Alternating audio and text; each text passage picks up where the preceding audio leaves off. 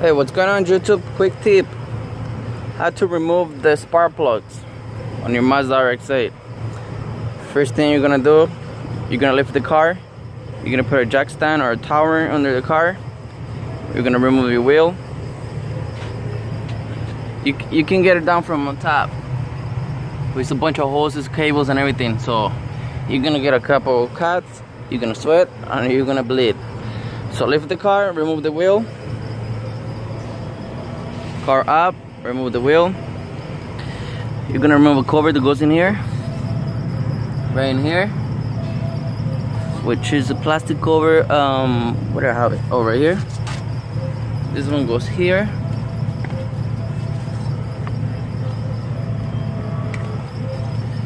It goes right here. So you're gonna remove this cover.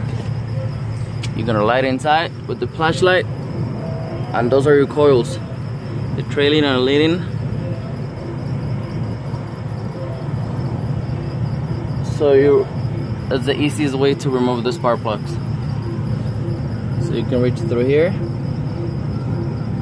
remove this cables.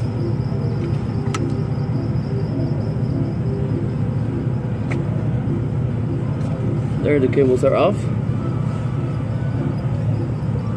Let me go ahead and fix the flashlight and bring the socket so I can remove the spark plugs. Okay, this is the socket you need for spark plugs. That thing equals 21 millimeters or 13/16. You're gonna need a ratchet. You're gonna need a medium or long extension. On this case, you're gonna need a long extension. It's gonna go all the way from there to here. But for me, I have the electric ratchet, so it'll fit no problem. Those are spark plugs there. So let me go ahead and remove it. Okay, so if you don't have the standard side, we have the metric. 21 millimeters. It fit right in. So you're gonna need that one. And let me go ahead and remove the spark plugs.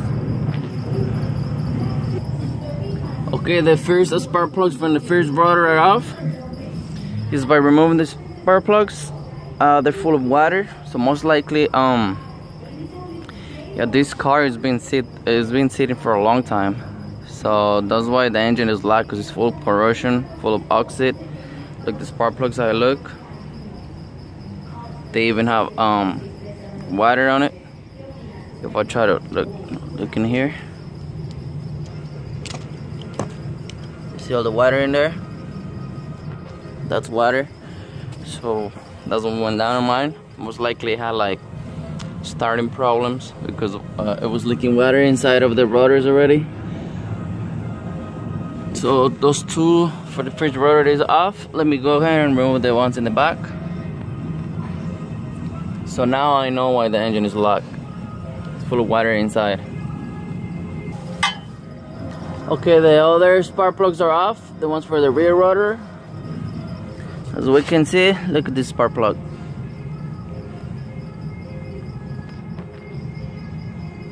If any of you guys have a hard time starting your car, cold, hot, any, start by removing the spark plugs, please.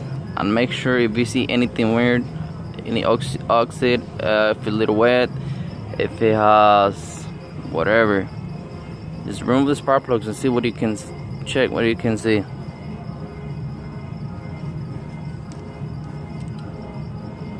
Some spark plugs are full of water.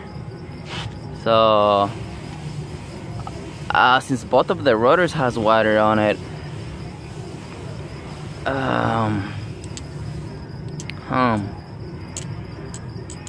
I've seen this before, and I noticed the little water reservoir has no water on it.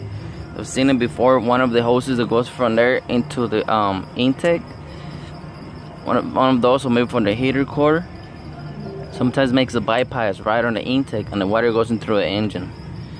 I'm not saying this is the case, but yeah, the problem on my car is the water in the rotors. So man, this thing's getting worse. Good thing I have spare rotors, spare housings. The only thing I don't have right now is the irons.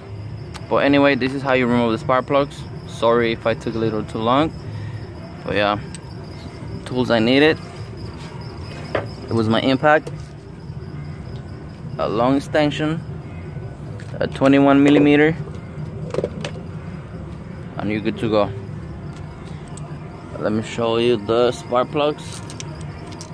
This is how they look. That's a clear water damage. So please guys, try to avoid that. If you guys notice anything weird on your engine, hot start problems, cold start problems, just go and tackle your spark plugs. Just lift the car, put a tower in there, remove the wheel, remove the plastic cover in there, remove spark plug cables from there. 21 millimeters, long extension, ratchet, impact, whatever you have, I'm get it done. See if you have any oil in there or any water. Thanks for watching, stay tuned because the next step I'm removing the engine.